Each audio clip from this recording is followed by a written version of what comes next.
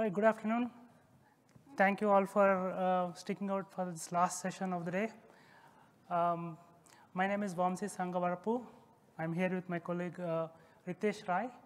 We are from American Express, here to talk to you about how we are elevating our internal serverless function as a service platform with Wasm components and WasmCloud. And we are from American Express, like I said. Yeah, so how many of you guys have used American Express credit cards? Oh, quite a few. Everybody likes the platinum card, right? Especially people who like to travel.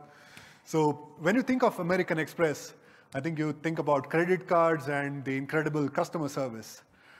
We are also a tech-forward company. We, as a company, make a lot of open source contributions. We build frameworks, tools, and utilities which make that incredible experience possible. So we are from the platform engineering team, and yep. Yeah, so one of the platforms that I lead is called, I don't say the name, but it is a function as a service platform. What we will talk about today, I know you have had a lot of, I know you're all Wasm enthusiasts, you know about the technology, you are here for a reason. You've heard a lot of talk about the technology, but we are slightly different. We're going to start talking about what we are using Wasm for. So our purpose is not to somehow find a use case for Wasm, but we have a platform, and we are trying to see how we can take the platform to the next level with Wasm. So to begin with, we'll start talking a little bit about what this platform is. And why do we need this platform? So as an application developer, when you are setting out to solve a business problem, write some application, write a microservice, before you get to the actual core part of business logic, there is a lot of other concerns that are on your mind. You need to make a lot of decisions. You want to start with what's the development framework I'm going to use. You may have a language of choice, but there's a lot of options in terms of what frameworks to use. You need to make decisions on what are other utilities that you can reuse in the enterprise context. You need to think about deployment pipelines. You need to think about how am I going to observe this once I put it in production, what observability tool chains and platforms I need to use. And you're going to talk about where am I going to deploy it, how am I going to operate it, how am I going to scale it. And between all this, you also have to think about the real application logic. So all these big clouds are really distracting you from the core business of why you are setting out to do the development. And our function as a service platform is trying to take all those big clouds out of your mind as a developer so they can focus on business logic. That's the core purpose of this function as a service platform. And this is an ecosystem. So it's a platform, there's a framework, there are tools that come with the platform, and there is a strong community around it, which is super critical for anything to be successful. And as a platform, this is the core of it, right? So the serverless platform, this is what we manage the infrastructure. We take care of operating it. We take care of scaling it up and down as necessary. I will talk about next 2 points a little bit, resource sharing and interfunction calls in a double click later. But the platform also comes with pipelines, observability out of the box. So people don't have to think about observability. It comes with running on the platform.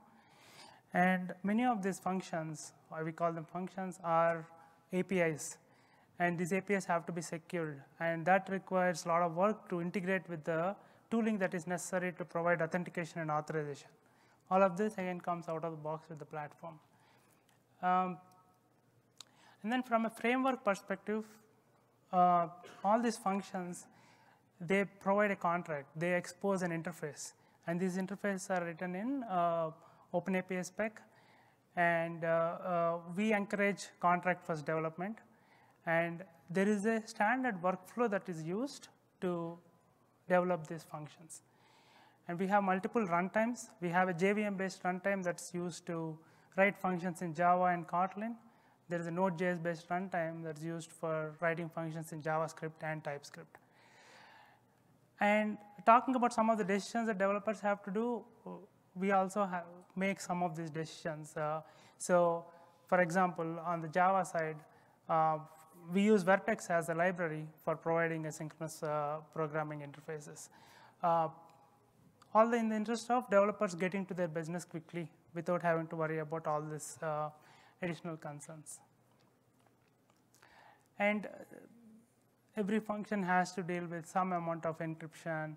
They need to worry about how am I going to manage configuration. When we talk about configuration, contract configuration as contract and versioning, right? Contract versioning as well as the implementation versioning. OpenAPI spec, again, in a large enterprise, there are lots of different varieties how people do things. And there are schema linters to make sure that the spec is as per the standard. Makes it simpler to operate and manage. And once again, because of all these features, there's a lot of developers who gravitate towards it. And because they are all now, these low-level decisions are made for them, there is standardization. They can learn from each other. They are all operating on the same platform, using same libraries, same ways of developing workflows. So there's a lot of cross-learning and contributions that are happening all around. So that's our ecosystem. And this provides for different personas, different benefits. So if you think about developers, for developers, we said all these cross-cutting concerns are addressed so that developers can, minute one they start talking about a problem, they can get to the business logic quickly. They can just leverage everything that is there. One other thing we provide for the developers here is, because of the standardization, internal mobility. Right? You go from team to team, you don't have to learn new technology, new libraries, new ways of doing things. They can take their learnings and their expertise and be productive on a new team right away. Data architects, because these are APIs that are documented in a standard way, the platform also provides ways to easily discover them, avoid duplication of APIs because they are discoverable. They can reuse where they don't have to develop new, and gives a control plane for management and governance. And information security. Again, one place to look at what APIs are there in the company is something that they really love, because trying to find in a large enterprise, what are all my endpoints? Where are they? That is a big problem. And giving a single point of enforcement for any security controls is a big benefit and makes the burden on InfoSec that much less. And SRE, again, from an operations perspective, because of the out-of-the-box observability, your enterprise Hello World already comes with all these things built in. Logs, metrics, distributed traces as a distributed platform and microservices, super important. And all of this comes pre-built with this platform. And what do we use this for? Some of the typical use cases, we have a lot of backends for frontends. So one of the other teams I have is a front-end framework that is used to build the website that powers AmericanExpress.com. When you log in to manage your card, that website is built on one of our frameworks, and a lot of back-end API calls are built on this function as a service platform. And like I said, a lot of these APIs are IO-bound workloads. They hit a database, they gather some data, they make some updates and things like that. And from that to also micro monoliths, there are some entire applications that are decomposed into very small functions. All of them are running within this platform. What makes this so attractive? Other than everything else that we talked about, from a platform perspective itself, the deployment unit is not a container. It is a small package of functions. Like if it's Java, it is a jar, and it's for JavaScript, it's a small bundle of JavaScript that's getting deployed. Because of smaller size compared to a big container that needs to be deployed and started, the cold starts are much better in this platform when you're deploying functions. And once again, from a large enterprise context, many times applications are organized around lines of business, based on teams who are owning it. So every team has their own application, they deploy it and they operate it. And when you need to build a journey that cuts across applications, they have to hit the network. They have to leave the box, they have to go from their pod to somebody else's pod, and that's inherently inefficient because you are leaving the box and you are hitting the network. What we do with this platform is we blur those lines between applications and ownership and lines of business. All functions are running in the same platform, and that gives us some additional levers to co-locate functions that are required in a customer journey in the same pod. So function-to-function calls are super efficient. They don't hit the network. And because we are aggregating the workloads across application boundaries, we have the ability to further optimize resource utilization. And these are important as we talk about Wasm, because this is the USP of this platform that we want to elevate to the next level. Just a little bit of a quick scale of the platform. 1,500, give or take, active developers writing code every day and deploying it on this platform. And this is probably one of the biggest platforms that unifies developers across the company. There are a lot of developers, I probably can't say how many are there, but they all are working on different applications and slightly different technologies and tool chains. And this is one unifying factor because of what we have talked about. And so with this widely successful platform, when we think about where do we go next, what else do we need to do? Engineers that we talk to, we've talked about the Java developers and the Java and Kotlin developers, JavaScript, TypeScript developers. There are certain teams who are really interested in Go, and they only want to develop in Go, but they want our platform. So there is a need to support them on this platform. Similarly, there are some data science developers who only want to develop in Python because that's their ecosystem, that's their expertise, but they want to leverage the platform. So what I want to do is I want to bring these other ecosystems into the platform, and I want to do it in a way that I don't have to write one more runtime for Go, one more runtime for Python and maintain it. So that's one of the things we're looking at, additional language support without corresponding increase in the runtimes. And then while we have a high density of functions compared to containers, there is still some common libraries, database drivers, things like that, that are bundled into each of the function packages. And we want to see how we can break it out and make the functions even smaller, further increase the density. And as we are looking at exploring these options to do this, especially like, one runtime for multiple languages and very small, tiny functions, that's when we started exploring Wasm components. I won't spend much time on this, you all know. You can write your logic in any language and then target Wasm as the compilation target. And the single runtime can support it. So the polyglot nature of Wasm, super important for us. And as we do this increased density of functions, we want to make sure we do it responsibly and safely. And the strong sandboxing that Wasm provides really helps with that. Language interoperability, that is a bonus. Today, when function needs to talk to another function, I have a Java function talking to a JavaScript function, they have to serialize and deserialize back into JSON from native objects.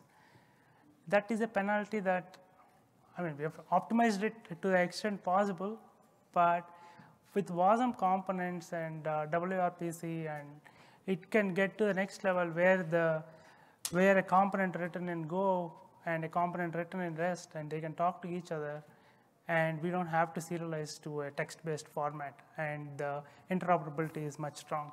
So to take you through our journey of how we have explored this and where we are now, I'll call upon Ritesh. Thank you, Vamsi.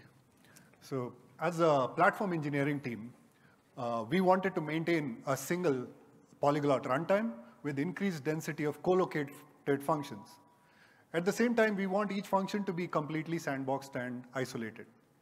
So WebAssembly component model enables us to do that, along with providing some additional features like composition and reuse. So that is when we decided to start building our own FaaS Wasm runtime on top of Wasm time. So during this process, we realized that we need to build a lot of core ecosystem components for Wasm, right? That's when we started looking out at some open source projects. Is there some project out there, from which we could, reuse rather than building it all ourselves? Because it's not just building it, we'd have to maintain a lot of these components, and considering the evolving ecosystem of WebAssembly, that's a lot of work. One particular project that stood out at that time was wasmCloud, CNCF wasmCloud. Initially, wasmCloud, to me, I looked at it as Kubernetes for WebAssembly, right, where I could deploy WebAssembly. But there are some key benefits that wasmCloud provided, key features. If I want to highlight some of them, they are topology agnostic functions, right? Capability providers, and dynamic linking between components and capability providers. I want to elaborate a couple of those features a little bit and explain why it is important for us as a FaaS platform. Our functions today have some compute and I/O, right? And where WebAssembly is at this point in time, we know that we cannot say that I can just take any code and compile it to WebAssembly and run it efficiently. For example, if I have to write some code that interacts with the relational database and I want to manage a pool of connections, I would choose to write it as a native binary. The wasmCloud capability providers allow me to do that today, right? And while I can write it as this particular database code as a native binary, my function code, which has the rest of the compute, could still be compiled to WebAssembly. So the dynamic linking with capability providers allow my function code to interact with this native binary code in a seamless manner. So tomorrow I could decide to actually swap out this native binary with an actual WebAssembly component when we think that we have reached a point where we could actually write that piece of code in WebAssembly. That's one advantage, right? There are a couple of other advantages which we actually want to highlight from a platform engineering perspective. Today, we deal with a variety of different data sources, and when we want to increase the density of functions, we want to increase the number of instances of a function, we do hit certain limitations. Some of our data sources could be legacy data sources which have certain connection limits, right? So capability providers allow us to scale the capabilities like data source I/O and the function code independently, which is another added benefit. It also allows us to reduce the size of our function binary, right? They are no longer doing all these heavy lifting of the data source connection and all of that. It's offloaded. So with that, we decided to build our FaaS runtime on top of wasmCloud. And as we mentioned, as Vamsi covered in the earlier slide, our whole goal as a FaaS platform is to offload all the responsibilities from the developer. A developer in our company should be only responsible for writing function code, which consists of business logic. Everything else should be taken care of by our platform. So in this slide, I want to walk you through the process of how we take that function code and compile it to a WebAssembly and deploy it in our runtime. So the developer will write function code, and they just push this function code to a repository. Our deployment pipeline will take that function code and compile it to a Wasm component.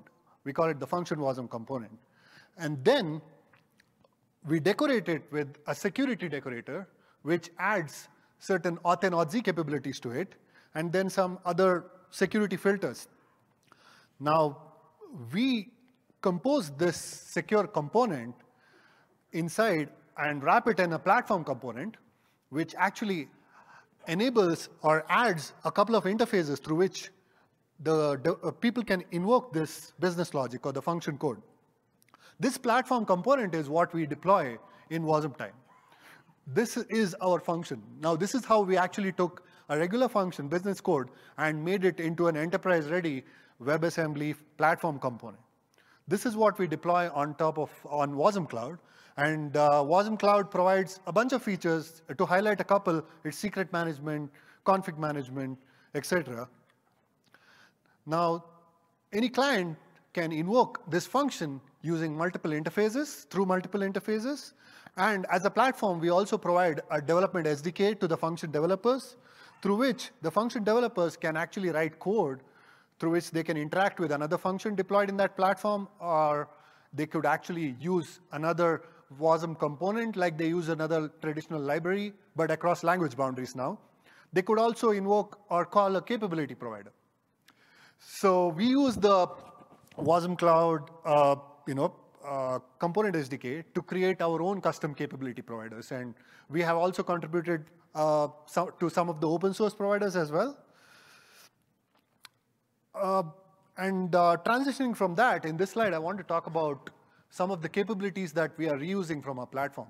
So we have an advantage of having a mature platform with thousands of developers already using it, is that we have pipelines and we have utilities that the developer community is very familiar with. And when we are building this Wasm runtime, we don't have to rebuild all of it. We didn't have to rebuild all of it. We were able to reuse a lot of these features that the platform already had with minor tweaks to adapt to the WebAssembly ecosystem, right? Some of them, highlighting some of them, we have a federated secret management system where every function team has the ability to manage their own secrets. They decide who has access to read and update secrets and so and so. We are able to entirely reuse that. We have our deployment pipelines. We have a repository automation process, which is kicked off by another federated open API spec review process, where, to explain what it is, once you create an open API spec and your PR is approved and merged, our automation will create your repositories and the pipelines and all that for you. All of that is entirely reused here. In addition to that, thanks to WebAssembly component model, we actually have a bunch of utilities that we use as a platform. Many of those utilities we have written in languages like Go, which actually compile to WebAssembly. We can now take those utilities and convert them to WebAssembly components and reuse them across language boundaries. Speaking about reuse, we didn't just want to stop at our platform components. We actually wanted to enable that and empower our developers as well, so that the developers can create and reuse components across the community, across the company. We today have something we call as the Function Explorer, where the developers can go and find out the functions that are available out there and reuse these functions. We are going to extend this. We are extending that Function Explorer to a Component Explorer, where a developer can find multiple categories of WebAssembly components that can be reused. And these components are deployed as OCI artifacts. So this allows us to actually use our existing repository management systems. And we are also providing a SDK to the developers using which they can actually use these WebAssembly components deployed as OCI artifacts in their function code. And this is how we are trying to actually enable, create, write once, reuse everywhere.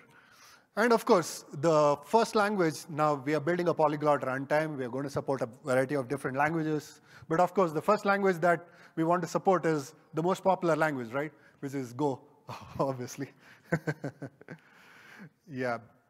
I want to talk a little bit about our journey with using WasmCloud so far. You all know it's an open source CNCF project, so we can deploy our functions anywhere. It allows us to deploy our functions anywhere. We have a strong partnership with the project maintainers with shared vision and goals.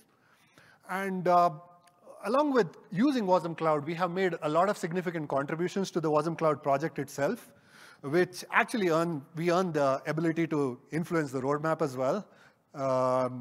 And I want to finally talk about some of our contributions. We have made a lot of contributions to WasmCloud, not just in terms of code, but also in terms of vision and driving some of the core features that are available today. I'm sure a lot of you guys are using.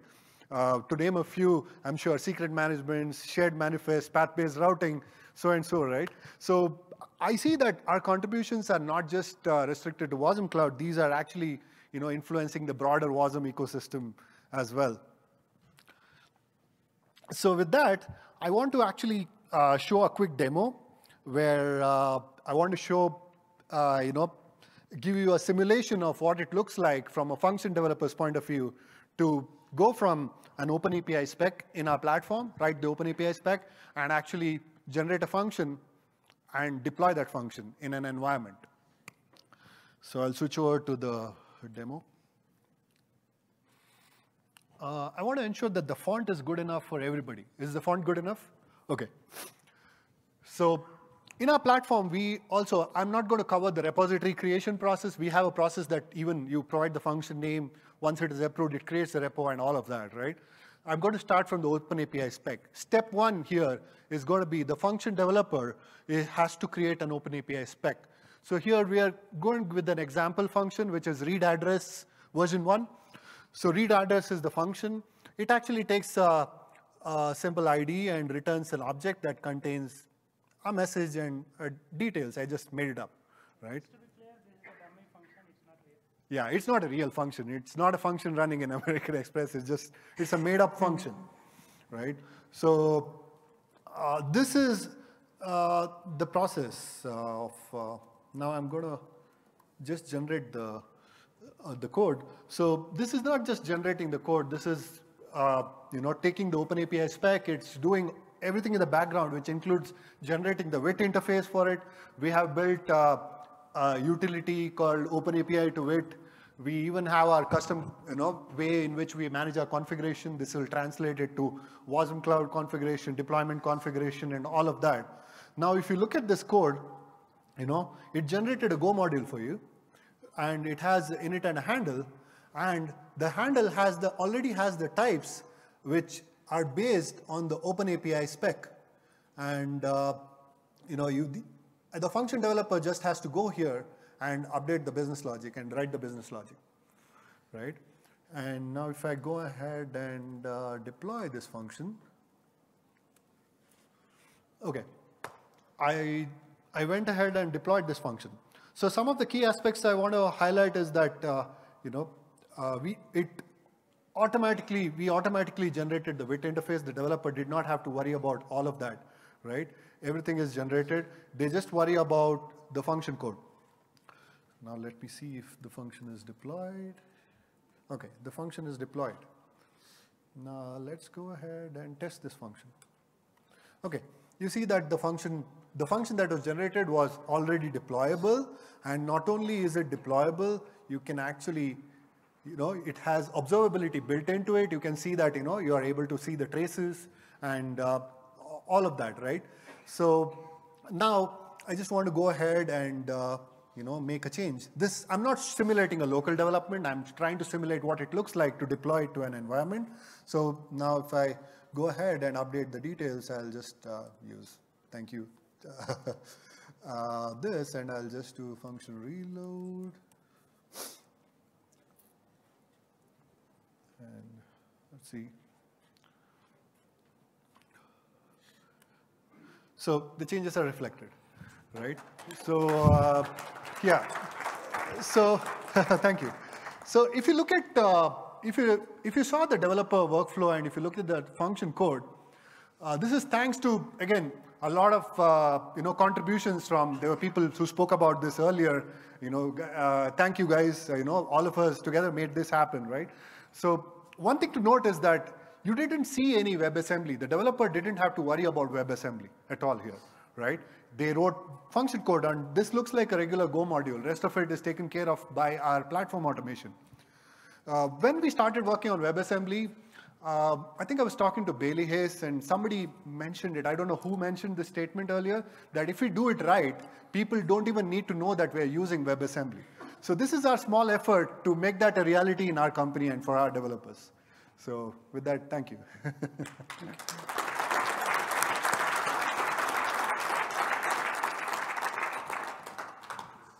Yeah, definitely early days. There's a lot more to come. As you all know, the ecosystem is evolving. And this is, last 6 months is when I think we have done most of this work in partnership with wasmCloud. And yeah, it's not truly yet in production, just a disclaimer, but we are getting there. There's a lot of promise. Thank you. Yes, please. So I'm curious, from the previous functions as a service platform, do you notice any difference in cold start times for code? Yeah, so there are a few things here, right? The significant contribution to the cold start in our existing, in most FaaS platforms, will be the connecting to data sources, right? So with the capability providers, we are actually able to, overcome a lot of that. And another advantage is that the Wasm code is small and lightweight; it loads faster, so that also helps in cold start. So the cold start is, what we observe is in the current, observations, we see that the cold start is better. Yeah, we have more work to do to really benchmark and show for different types of workloads and different types of initialization what the delta is. But because we are moving the long pole here to happen at ahead of time during deployment rather than at runtime, we expect this will be significantly better.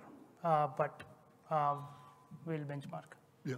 And earlier you had mentioned, like, you avoid the need to serialize and deserialize data when passing between components as, nice, because you don't have to write to a file, but that also means that there's not a file that you have to manage the security for as well, right? Oh, we don't go through the file. What I said is we go through a JSON, like a JavaScript interface object notation, right? That's on the wire format. But I'm just curious, like, does Yeah. using Wasm to connect to disparate components improve your security as well as kind of convenience? I don't expect security to change, to be honest, because even today, function-to-function calls go through an authentication and authorization layer. And as Ritesh has shown, for every component, we are layering an auth and auth. So that's not a shortcut we can kind of remove. That's still going to be there. And so it's not any less or more secure. It's still the same. You actually just alluded to what my question. I'm over here. Oh, sorry. Andy Donnell here. First of all, that was an incredible demo. But my mind is spinning around that auth and auth wrapper, the platform component wrapper you alluded to in the demo. I'm curious how you guys are managing some of the IAM, like wiring that stuff up, gluing those things together, because there's got to be some magic going on under that. Yeah, there some of it is definitely magic that I may not be able to that's give a lot sauce. of detail. But all I can say is, if you've seen Luke's last year's presentation about how we use WebAssembly components to layer in platform logic, that is the concept. What goes in the auth and auth is what goes in there. Yes. Yes. Yes, please. Correct. Sorry.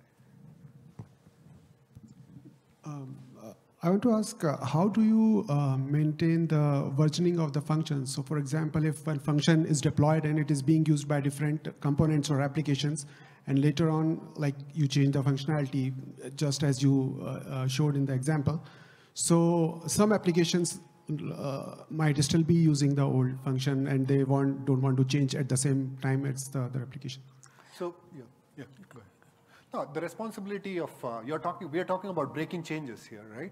So when you deploy a function, for example, read address.v1, right? It's not we actually delegate the responsibility over to the function developer to ensure that the changes they make do not break their existing clients. So it sticks with what kind of change it is. If it sticks with the OpenAPI spec and they're not breaking it, the existing clients should not be impacted. But if they are actually stop sending a particular field, etc., which breaks their existing client's implementation, it is their responsibility. Which is the same applies to our function developers and users today, and that is like pretty well managed, because our function development teams Also, they don't have the responsibility of doing the cross-cutting concerns, but they do have the responsibility of managing their changes and ensuring that their changes don't break existing clients. Yeah. Quickly to add, contract version and implementation version are different. And contract version, as long as it is not having breaking changes, implementation you can keep iterating. And the idea is with this dynamic linking, which is what we use in our current platform even without Wasm, implementation can keep iterating. You can keep deploying a new version of your implementation every day, and your consumers don't have to change because the linking is happening at runtime. And that is what, with this dynamic linking in wasmCloud, we are expecting to use. Yes. There was one I think there was someone there. Yeah. Who was, Let him answer, then I'll give it to you. yeah, sure. Okay, thank you very much for presentation. I have a couple questions. So probably you're running it with some concurrency, every function, right? So how you control concurrency and memory allocation per instance of user function? So you're asking about the Wasm runtime? In the Wasm runtime? Yeah, for example, I'm developer, I created my function. Okay. And just exposed it to public, and someone connected and created, I don't know, 1 million instances in parallel. Yeah. And for every instance, I allocated the maximum amount of memory and just kind of put sleep 1 million seconds, whatever. So the instance creation is not controlled by the function developer, right? We do have, like at a platform level, even today when they deploy functions, we do have certain caps and limits to which, they can, create instances. For example, we control from a platform the number of instances that, of a function that can be deployed, right? And in addition to that, if you're talking from the client's perspective, right, we can always, the function team can always increase the number of instances. If they have reached the cap, then of course it will be queued because, the request will be queued and, their executions will slow down. So you have queue basically in front of every function. So pretty much, yeah.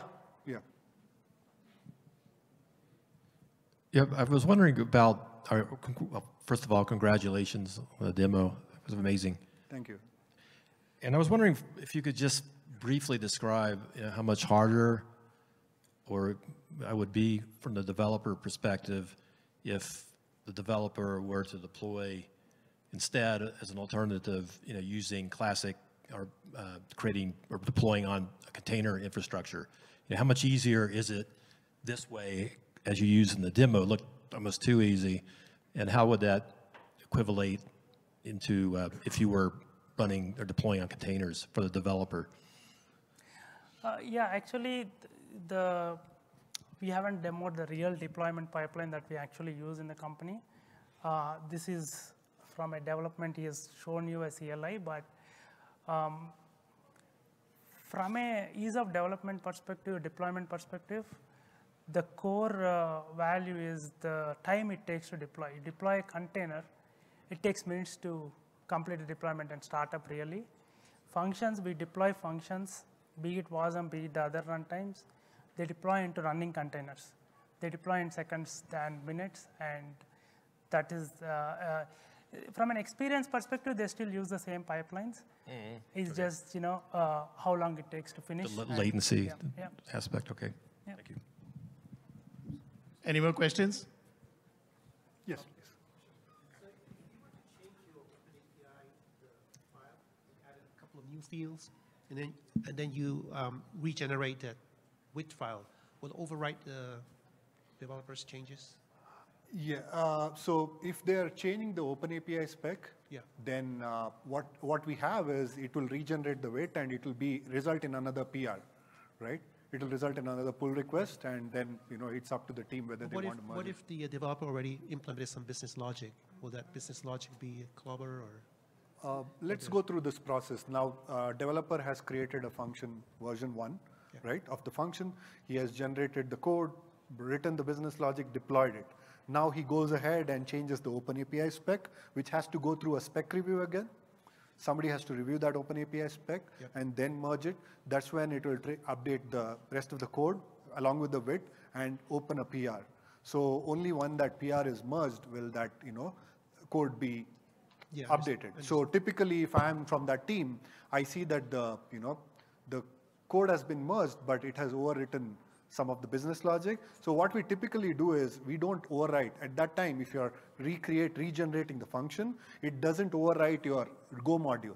It overwrites your WIT interface first, then the module has to be manually updated. We don't overwrite it with this file. Okay. Right? Yeah. Yeah.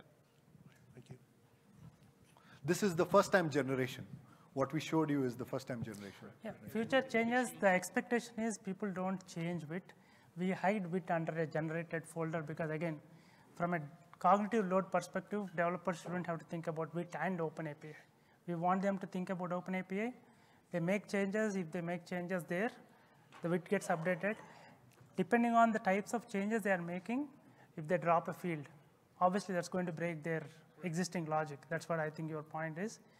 That is something we'll have to deal with. Yeah, I mean, typically the contract doesn't change that much because like if you have like a front end, you don't want that application to change. Usually that's pretty static, but there could be cases where you may add a field. Yes. Your business changes. Typically, you don't delete fields. Yeah. You add a field and then will it affect the code? But you're saying that the Go won't- module is we not going to won't change change. the You may code. have to then add a field also in your Go module. Yeah. The subsequent change to that particular OpenAPI spec will only regenerate the WIT and the OpenAPI spec with the WIT. It will not make the function change. It won't change the function implementation. Yes, they'd have to handle it because the types are already there. Unless they are actually changing the core request type, that's when they'd have to change a significant amount of the code. The types are already there. We don't need to override it at that time.